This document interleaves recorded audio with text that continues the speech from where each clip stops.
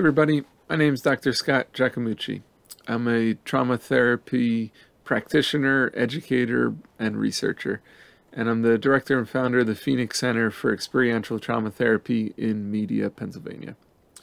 So I wanted to create a simple little video here to talk about a three-phase clinical map for working with trauma. And so this is a way of conceptualizing, thinking about how to safely and effectively provide trauma-focused services. So there's plenty of modalities that you could look into, and pretty much every trauma therapy modality operates explicitly or implicitly from a three-phase approach, a three-phase model. And so this goes all the way back to 1889 with an author named Pierre Janet. And Janet was the first to propose a three-phase model for safe trauma work. This is later articulated by Judith Herman in her famous book Trauma and Recovery, by Courtois and Ford in their guidelines for working with complex trauma and complex PTSD. They highly recommend a three-phase approach. If you are familiar with EMDR therapy, it uses a three-pronged approach, which is quite similar. Seeking safety, psychodrama, most of the trauma therapy approaches and many other therapies, just in general, are oriented on a three-phase approach. And so in terms of working with trauma, phase one is focused on safety, on strengths, on stabilization, on psychoeducation, providing coping skills. This is where we're building a therapeutic relationship, or in a group therapy context, we're developing group cohesion.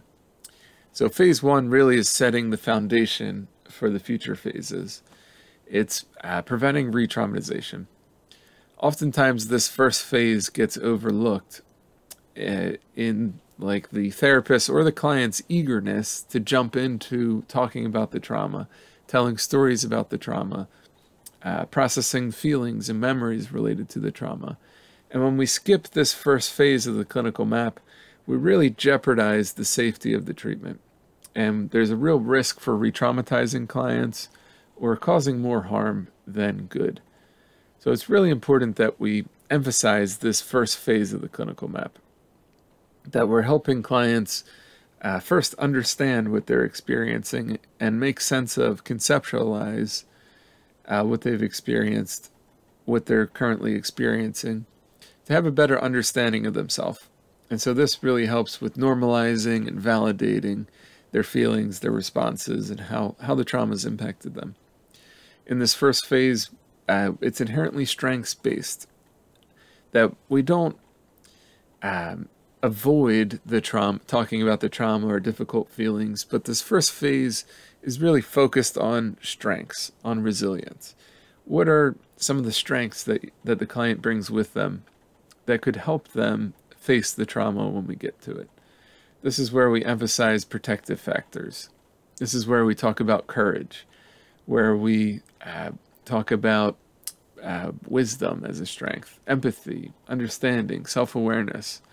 And we help clients tap into all the positive internal resources, perhaps even positive memories, before we activate the negative and traumatic memories in the second phase.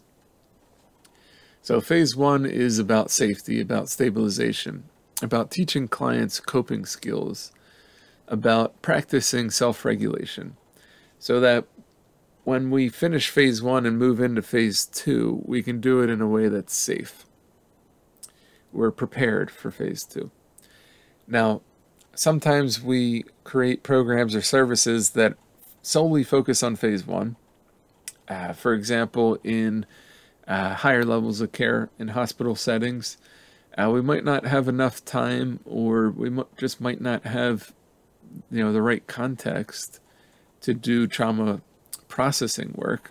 We might only have a client with us for a couple days in a inpatient psychiatric setting or hospital setting. And so inherently the work's going to be more focused on coping skills, psychoeducation, providing referrals for aftercare.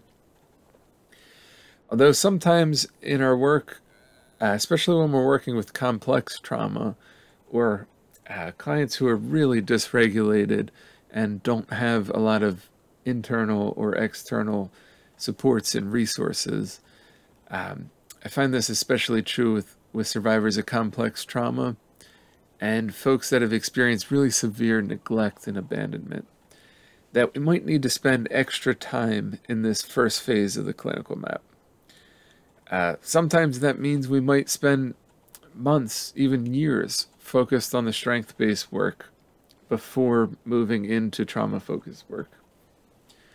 And so as practitioners, we really have to hold this responsibility and acknowledge that this is part of our responsibility in guiding the work, in addressing the importance of safety and stabilization before doing trauma-focused work, but also in holding the boundary when we have clients who really want to get into the trauma processing work, but who might not have the foundation or stability or safety yet in their life or in the therapeutic relationship where we can do that without risking re-traumatization, without risking the client becoming overwhelmed, without risking creating more harm.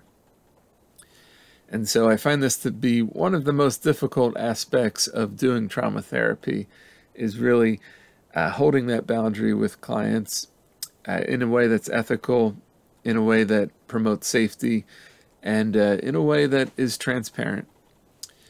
And so once we've really established safety, connected with strengths, provided psychoeducation, coping skills, developed a therapeutic relationship, then we can move into the second phase of the clinical map.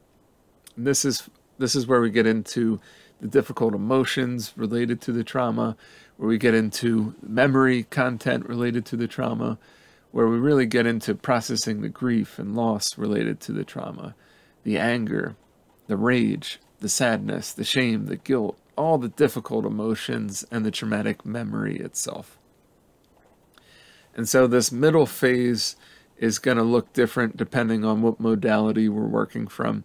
If it's a talk therapy approach, we might be starting to talk through and remember and reprocess verbally different aspects of the traumatic memory. If it's EMDR therapy, that middle phase is going to be applying the EMDR protocol in terms of reprocessing the memory.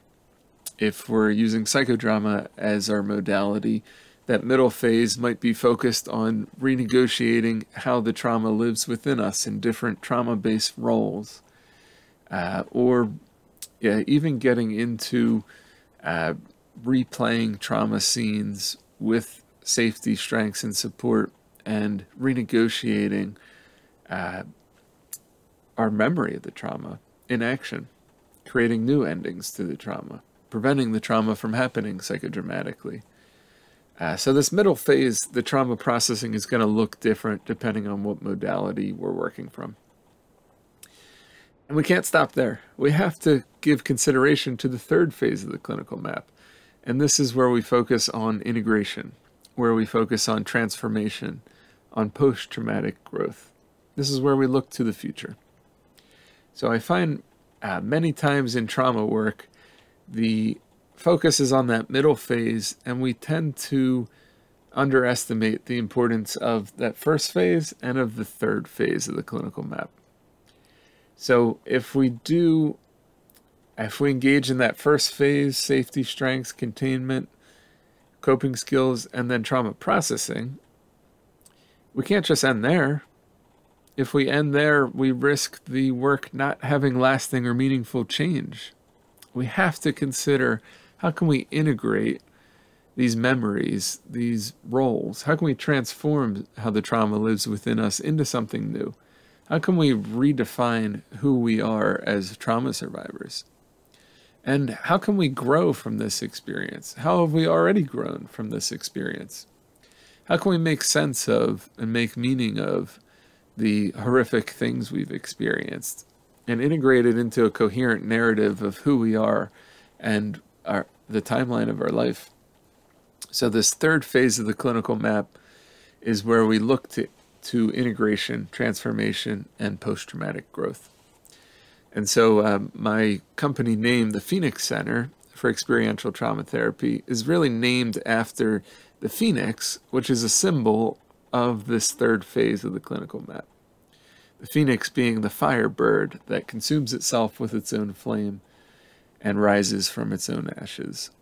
It's a symbol of growth after trauma, of transformation or transmutation. And lucky for us, there's a whole field of study about post-traumatic growth, about the different ways that trauma transforms us in positive ways. In the study of post-traumatic growth, they find 5 different domains, which I really cover in another video on the channel here, which I encourage you to check out. But just in general, these 5 domains: new appreciation for life, a new sense of possibility or opportunity in life, a new sense of personal strength after experiencing trauma, a new emphasis or sense of importance in interpersonal relationships, and finally, a new or deepened sense of spirituality or religious connection. So these are the 5 domains of post-traumatic growth. And we can really think about this third phase of the clinical map as embodying those 5 domains. We could think of those 5 domains of post-traumatic growth as a template for the different themes, the different tasks, the different goals in this third phase of the clinical map. A template for trauma recovery, per se. That just like in recovery from substance use, recovery from depression, recovery from medical illnesses, recovery from injuries, recovery from anything, we don't just focus on the problem, we also focus on the solution. We focus on what recovery looks like. And we need to do the same thing in trauma recovery. So I like to think of these 5 domains of post-traumatic growth as a template for what trauma recovery often looks like. So I really emphasize them in my work. So this third phase of the clinical map provides a sense of integration, a sense of completion, a sense of how do we take what we've experienced in terms of safety, connection to strengths, psychoeducation, coping skills in phase 1, integrate that with the trauma processing aspect in phase 2, working through the trauma, addressing it head on, and how do we integrate that into the future? How do we take what we've learned and experienced into our lives? How do we grow from this? How do we learn from this? How do we help others now that we've worked through how this has impacted us? And so these are the 3 phases of the clinical map: phase 1, phase 2, and phase 3. So I really encourage you, if you're working with trauma, and even if you're not working with trauma, that you might consider this clinical map as a way of structuring and pacing your work. You could think of this in terms of your work over a longer period of time, following these 3 phases of the clinical map. But I also like to think about each session, whether it's a individual therapy session, a group session, even an educational session or a supervision session, as being guided by these 3 phases of the clinical map as well. So this clinical map provides a framework, a structure for us in terms of thinking through the logistics and the pacing, not just of the long-term trajectory of our work, but also in terms of the timing of our sessions and the way that our sessions are structured. So I really have learned to adopt this clinical map into every aspect of my work, and it informs everything that I do, from organizational meetings to supervision sessions to the way my syllabus is structured in my classrooms, the way that I structure training events, individual therapy sessions, and ongoing group therapy sessions. So there's a lot of value and a lot of utility in learning this clinical map and implementing it into your work. And if I'm being direct and honest too, it also makes planning for a group or planning for sessions a little bit easier, because we already have a simple framework where we're starting, where we're going to get to, and where we need to end. And so I find that just thinking about all of my sessions through the lens of this clinical map makes it easier logistically for me in terms of planning and setting up the session, creating outline for a training group or for an ongoing therapy group is a lot easier because I already have a framework for it. I know I'm starting with safety, cohesion, strengths, education, coping skills.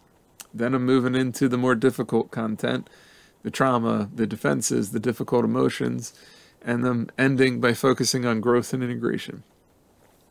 So for example, if you're facilitating, say, a 12-week group, you might break the group up into 3 different parts, 4 weeks each. The first 4 weeks are focused on the first phase of that clinical map, that we're going to devote the first 4 weeks to establishing safety and connection, group cohesion, focusing on strengths, really providing education, practicing coping skills, tapping into the mutual aid and peer support within the group. Then we move into the middle phase of the group for the next 4 sessions, where we really get down to processing the trauma, working through difficult experiences and conflict and resistance, really getting to and moving towards the purpose of the group.